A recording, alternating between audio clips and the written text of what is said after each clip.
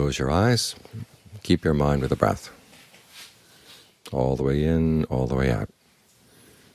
If it thinks about something else, just drop the thought and stay with the breath. You've got to show it that you mean business. You're here to train the mind.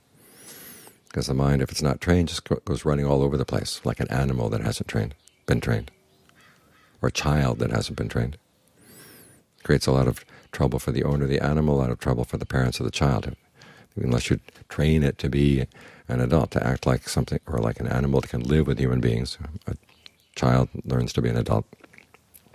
Because it's in the training that the child learns how not to cause suffering for itself or for other people. It begins to realize that its actions have consequences, and you've got to be careful about those consequences. It's the same with the mind. All too often we go running for happiness. Then we go running into the facts of the world. This body that we have that was born a while back now is beginning to show signs of aging. It's going to get ill. Eventually it's going to die. We see this happening all around us.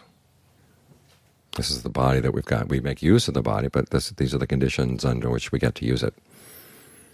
So you want to make sure, though, that whatever suffering comes from the aging, illness, and death of the body doesn't have to have inroads on the mind. Even if you haven't gotten old yet, seeing it happen around you. You see other people getting old, you hear about people getting sick, you hear about people dying. You've got to remember this can happen to you too. And so can you to make sure that you don't add unnecessary suffering on top of the suffering that's already there. Because it turns out the mind can shoot itself. As the Buddha said, when there's physical pain, it's like being shot with one arrow, but when you start getting upset about it, it's like shooting yourself with even more arrows. And it's those other arrows that you shoot yourself with, those are the ones that really hurt. The pain of the body, if you're not latched onto it, if you're not clinging to it, doesn't have to have inroads on the mind at all. But it's all the things that the mind says to itself about the pain, getting upset. How much longer is the pain going to last? How much am I going to have to suffer? Is this ever going to end? Just keeps piling on. It says, it shouldn't be this way. Why is this happening to me? All these things just keep piling on more and more suffering. But that's the nature of a mind that hasn't been trained. You see this when you go into the hospital. People who haven't trained their minds are all over the place, suffering from even the slightest things. So you want to make sure that you don't put yourself in that position. This is called being heedful. The Buddha says it's like being a wise horse. All the owner has to do is say the word whip, and the horse obeys.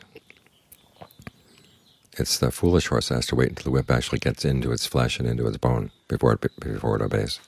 So in this case, what you're obeying the recommendations the Buddha gave for how to find true happiness. Those are the kinds of things that are worth obeying, not just because he has power over you, but because he has genuine goodwill for your well-being. He said, if you want to find true happiness, you want to protect the mind from suffering, this is what you've got to do. So we train the mind to stay in one place, because that's what helps us fend off the habits of the mind that want to go thinking about thoughts that are going to cause more and more suffering. You see your mind going in that direction, you can say, nope, I'm going to go back to where it's safe. The breath is a safe place to be.